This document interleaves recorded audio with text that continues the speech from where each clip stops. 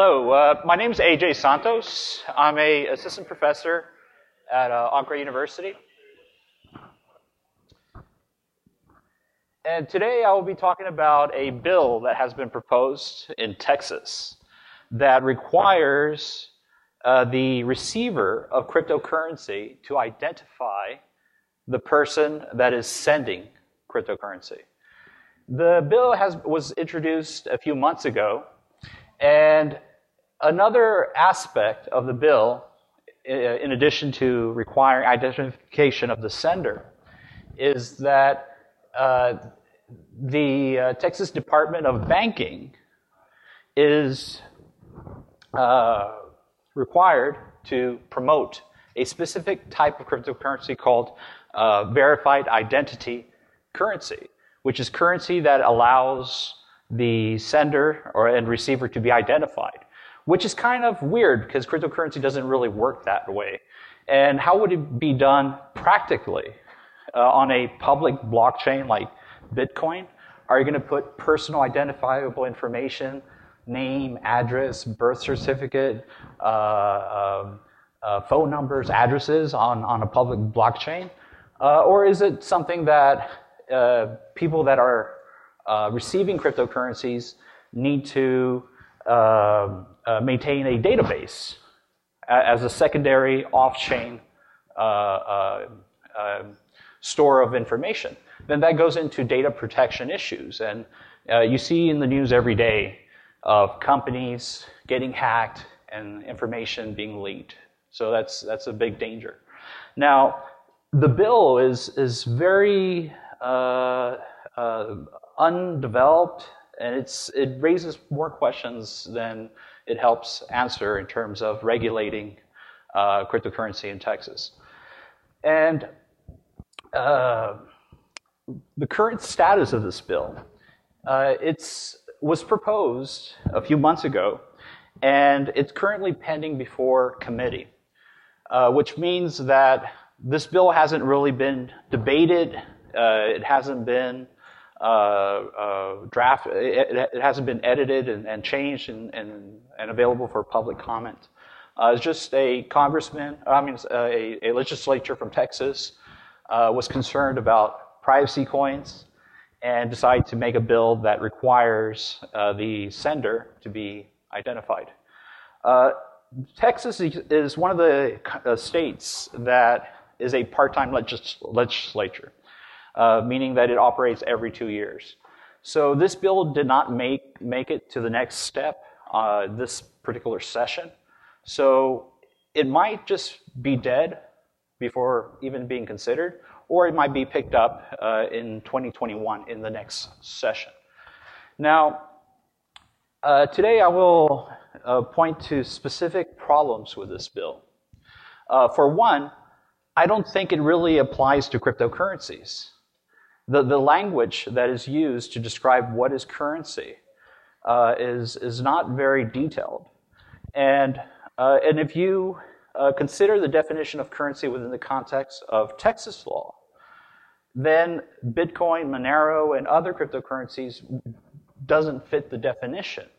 So the way the bill currently is drafted would only apply to stablecoins, such as Tether and Coinbase USDC. So today, I want to talk about 3 points. First, I want to touch on some preliminary issues. And I'm not going to get into the weeds. I just want to point out some key problems and issues that are raised by this bill. Secondly, I want to consider the definition of currency. What is currency? What is money in the context of Texas law? And we'll look at some cases that have examined the question, is Bitcoin money? Can it be considered currency? And finally, I just want to touch on some potential issues. If this bill does become a law, what problems could arise from this bill being considered a law? All right, so first, there is a lot of misinformation out there about cryptocurrency. You know, the new technology that is a danger to national security, a danger to the status of the US dollar as a reserve. And politicians and the media tend to hype up the danger that cryptocurrency serves to the current traditional banking system. One of the classic arguments that are advanced by these politicians and bureaucrats is that cryptocurrency can be used by terrorists or offshoring and hiding funds in order to engage in tax avoidance or to finance terrorist organizations. Now, if you really take a big picture look at, is cryptocurrency a danger? Chances are that you're more likely to die from a heart attack, cancer, or diabetes than a terrorist attack. A terrorist attack, as you can see, you have less than a 0.06% chance of dying from a terrorist attack. So is a danger really there that requires, you know, state law enforcement to regulate and to protect the public from, you know, this dangerous cryptocurrency? Now, I think another argument that some bureaucrats put forward is that if Bitcoin and cryptocurrencies become the new medium of exchange, it poses a systemic threat to the US dollar. The United States dollar is used in oil contracts, in international trade. A lot of the trade between countries are based on the US dollar. And about 62% of bank reserves are in the US dollar. And about 21% is in euros. So if we want to think, well, what actually poses a threat to the national security of the United States as a dominant force in the world, and using the US dollar as a soft power to assert its influence in international politics? Now, Bitcoin and cryptocurrency is a new and evolving technology. It's just barely scratching the surface of mainstream. But if you look at the euro actually has a stated policy of displacing the US dollar as a dominant currency reserve. They're actually planning and they have a strategy to increase the influence of the European Union in international relations by encouraging member states to base their trade and oil in euro. So if we're looking at, you know, currencies that actually pose a threat to the national status of the US dollar, I would argue the euro is probably more of a danger than Bitcoin or any other cryptocurrency at the moment. Now, one issue that this bill raises is, well, what is the definition of currency? What is money? And when we consider the definition of money in the legal sense, one way that we define money from a legal perspective is just to open the Oxford Dictionary. You know, you just look up the word and what's the ordinary meaning of that word. And when you do that, it's normally defined as a medium of exchange, right? As a utility for conducting trade from one product to another product, or exchanging value for another value. And if you look at the Oxford Dictionary, if you look at Black Law's Dictionary, it gives a very broad definition of what currency can be defined. So courts, when trying to interpret ambiguous terms in laws, that's the first thing that they look at. What is the ordinary plain meaning of this word? Now, when we look at these sources, it's ambiguous, it's unclear, and you look at some definitions, it defines currency is money. Well, what is money? Money is currency. It's self-defining. So another source that courts will use to try to interpret the intent of the legislature is to look at other laws that are similar or related to the law that is being proposed. So here the bill is proposing regulating cryptocurrency as a form of trade. So if we look at other laws that are currently in the books in Texas, we can look at the Texas Money Services Act, which gives an exact definition of what is currency. So it defines currency as coin and paper money of the United States or any country that is designated as legal tender. Now, does Bitcoin fit that definition? Is it considered legal tender? Is it, the official currency of a state? No, it's not. Now, within the Money Services Act, it also provides an additional definition of money or monetary value. And it defines currency. It defines money as currency. You get that inner definition, money is currency, currency is money type deal here. But in defining money and monetary value, it means currency or a claim that can be converted into currency, which is, by the paragraph above, considered legal tender of a specific country. Now, another source that courts will look at in interpreting ambiguous terms and bills would be guidance that are issued by agencies that are interpreting the law. And just recently, April 2019, the Texas Department of Banking issued some guidance on whether cryptocurrencies are subject to money transmitter laws. And in their analysis of the the money transmitter laws, they come to the conclusion that Bitcoin and other cryptocurrencies does not fit the definition of money as it is defined in Texas law. And for two reasons why it wouldn't be considered money. One, it does not establish a claim or duty or obligation to meet the value of that one Bitcoin that you get. There's no guarantee that Bitcoin will be valued $10,000, $9,000. It is subject to the will of the market. And no one is guaranteeing you that token or that coin that you have will maintain a certain value. Now, the second reason why that it wouldn't fit the definition of money, according to Texas law, is that there's no central authority.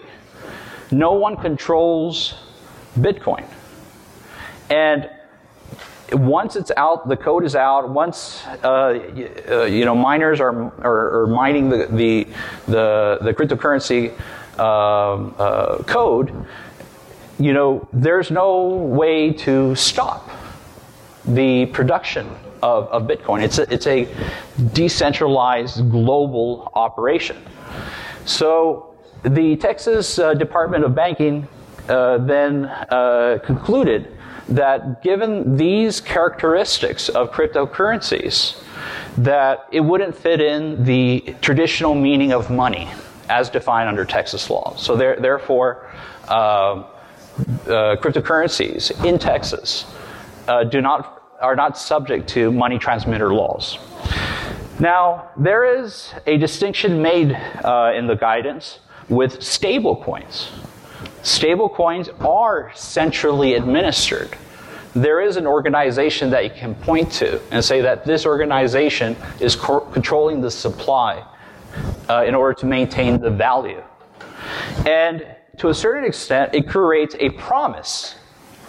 It creates an obligation that one tether or one Coinbase UDC is worth $1. So therefore, the stable coins in Texas would be subject to money transmitter laws. And in that sense, this bill that is currently pending in the Texas legislature would apply to those specific types of cryptocurrencies. And it wouldn't apply to decentralized coins such as Monero or Bitcoin. So the lawmaker probably rushed this bill, was a reactionary action because of the news and people talking about Bitcoin, well, the bill was proposed before Facebook announced their own currency. So once it's in the media, once the danger is hyped, that's when lawmakers act. And when they act, they don't really, sometimes they don't really consider the impact of what is being proposed. So another source that we can look at in defining what Bitcoin and specifically cryptocurrencies can be defined as is by looking at other cases in other jurisdictions that have considered the definition of is Bitcoin money. One case from 2014 in United States versus Fadila. This case involved a Silk Road dark web market administrator, and he was charged with operating an unlicensed money transmitting business. And the way that court defined whether Bitcoin is considered money is by referring to a dictionary. And in referring to a dictionary, it established that something generally accepted as medium of exchange, a measure of a value, or a means of payment. So it's a very, very broad definition of what money is. So in that case, by just referring to the dictionary definition of what is considered money, that case found that Bitcoin was considered money, and they're subject to the federal money transmitting laws. In 2016, in another case, this involved an exchange with CoinMex. Bitcoin was also charged with an unlicensed money transmitting business. And it also found that Bitcoin is something of monetary value. And it also can be considered a payment instrument. So in defining whether Bitcoin and cryptocurrencies fit the definition of money or monetary value, at the federal level, it would meet that definition. In another case, just recent, in Espinoza, this involved someone that was involved in P2P, person-to-person exchange of Bitcoin, using localbitcoins.com. But the problem with this particular user, it wasn't a one-off exchange. He was conducting trades on a regular basis, meeting people at Starbucks, and exchanging Bitcoin for money. So then the question became, is someone who engages in the trade of Bitcoin for business purposes considered a money transmitter? And according to Florida law, they are. And the reason why is because the state law on money transmitters is actually very broad, and it includes whether or not redeemable in currency. So in Florida, because of the specific wording of the local Florida law on money transmitters, it is considered a crime to not be registered as a money transmitter if you're engaging in trading Bitcoin as part of a business. Now, how would Texas define electronic form of currency? So it would look at the ordinary meaning, as I mentioned earlier. And as we noted, that the definition of currency as it is defined under the Texas legal framework, Bitcoin and other cryptocurrencies do not fit as it is defined in that specific legal system. Now, this Espinoza case that I just mentioned in Florida is a non-binding authority because the United States is a federal system.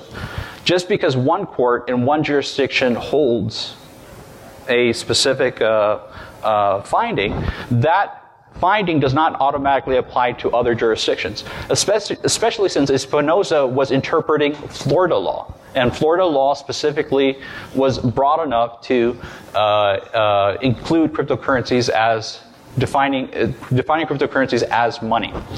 So where are we in defining the impact of the bill? Well, I think the bill will probably be dead, and it's not going to go into the next step. Or if it is picked up, chances are that it will be amended, and it probably would include the definitions as defined by FinCEN. FinCEN recently published some guidance on defining convertible virtual assets.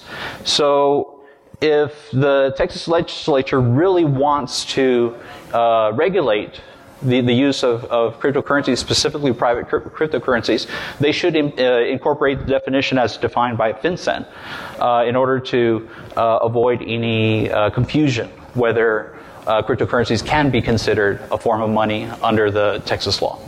Okay, thank you very much. Yes, you have a question? Sorry, I have a question. Yes. From Texas. Yes. I know the legislature don't have original language. Okay, yes. So who wins if this passes? Like, there's got to be a payoff for guys to submit a bill like this. Well, you know, I did look up the legislature that proposed it, and you can go. There's a website. I forgot the domain name, but you can see everyone that donates to that particular politician. And I looked up his background. He's actually an accountant, and most of his donations come from the finance sector. So I suspect maybe there was some backroom lobbying. There's no proof of that, but that's my suspicion, that the traditional banking system basically are encouraging lawmakers to overregulate this sector because perhaps they view it as a form of competition. Right. Yes. Have you considered the Brendan Shaver's pirate voting case, which I believe was also Texas, where the Securities and Exchange Commission made a case, probably made a case that Bitcoin was money. This is the example that you're not. Right. And it deals with essentially 500,000 Bitcoin liability that was created by Brendan Shaver in, I believe, 2011 as well. Right. I'm not familiar with that particular case, but can you elaborate a little bit more of what that court? What I've heard is Brendan Shavers proceeded to offer 7% payment per week on Bitcoin. He did it primarily through Bitcoin Talk and under the name Pirated Coin. And then this worked for a while while the Bitcoin price was falling, and then it eventually became a Ponzi scheme. And the Securities and Exchange Commission made the case that issuing securities. Yes, so there's a distinction that is made between the state level and the federal level. So at the state level in Texas, you might not be considered a money transmitter under local Texas law. But the federal law on money transmitter is a lot broader. So even if you're not considered a money transmitter in the state that you're in, you still can run afoul on the federal level and be charged with operating an unlicensed business as a money transmitter. So I'm assuming that's probably what happened in that particular case. But my understanding was it was a federal case. Right. Right. So yes. So there is law for money transmitters at the federal level, and there's law for money transmitters at the state level. Right. So the law that applies in Texas, you could say that I'm a money transmitter only in Texas. I'm not conducting business outside of Texas, but because of the cumulative effect of intercommerce trade, then potentially the federal level could be considered having jurisdiction even though the most of the part of the business is focused on one state. So yeah, so even if you're only operating in one state, if the cumulative effect of engaging in that particular trade has a potential effect on intercommerce trade, then you would run afoul at the federal level and potentially fall within the framework of federal money transmitter laws. Thank you. Time for two more. Yeah, we have time for two more questions. Okay. Oh, okay. I think what the gentleman was referring to is that case was mainly prosecuted by the SEC instead of FinCENS as an unregistered security as opposed to unlicensed money service business. Right. So there's two regulatory authorities, and back in the day, I think he said it was a 2010-2011 case. There wasn't a lot of clarity in terms of whether Bitcoin was a security or not, and also based on how the individual was running the scheme, it may have appeared as a security. Right, right. So it basically, is Bitcoin a security? Or is any token a security? And the SEC has recently published some guidance on that. And in order for a specific token or cryptocurrency to be considered a security, there's a test that needs to be met. You know, is there money that is invested in a specific enterprise? Is there a obligation placed on a third party to perform some type of function in the furtherance of that enterprise? And I'm assuming that in that particular case, there was a promise made that in his Ponzi scheme that I will do X, Y, and Z if you give me this much amount of Bitcoin. Now, in that context, it would meet a definition of a security. But if you're operating a decentralized cryptocurrency, there's no one particular developer that is promising you the moon and the stars, and it's not operating as a startup company. Now, there's some ICOs that would fit within the definition of a security, and you've seen many exchanges have started to delist some of these projects because they fall within the definition of a security. So it really depends on the aim of the project and whether money or value is exchanged for a promise in furtherance of a specific enterprise. So does that answer your question? Okay, thank you. Okay, last question here for Daniel. Hi, thanks for the talk. So I think the clear leader as far as progressive law on the state level is Wyoming, right? With Caitlin Long and her coalition putting over a dozen pro-blockchain bills out in the Wyoming legislature and getting them passed. So I think there's always been this spectrum of regulation in which, on the one hand, regulators tend to want to stamp out something that they don't necessarily understand that well. Right. But on the other hand, they don't want the next Google to go to the other guy's jurisdiction. So, being Texas-based, are you getting any sense of whether the innovations in Wyoming are maybe going to spread? Like the Colorado legislature has taken some of the Wyoming and kind of copied it. So. Well, I hope so. That I think you can start dividing different states as pro cryptocurrency and other jurisdictions as anti cryptocurrencies. So right now, as things are at the moment, I would say Texas is a pro cryptocurrency jurisdiction, given the guidance given by the banking department. So it's possible to operate exchanges in Texas. But now you have this potential bill that's trying to change that trend. And it's running, opposite of what the bureaucrats are basically trying to do in Texas. So who would win out? I would think it just would depend on lobbying efforts and how successful they are in promoting a certain point of view. Now in Wyoming, you have strong advocates there, advocating to be a pro cryptocurrency jurisdiction in the interests for supporting innovation.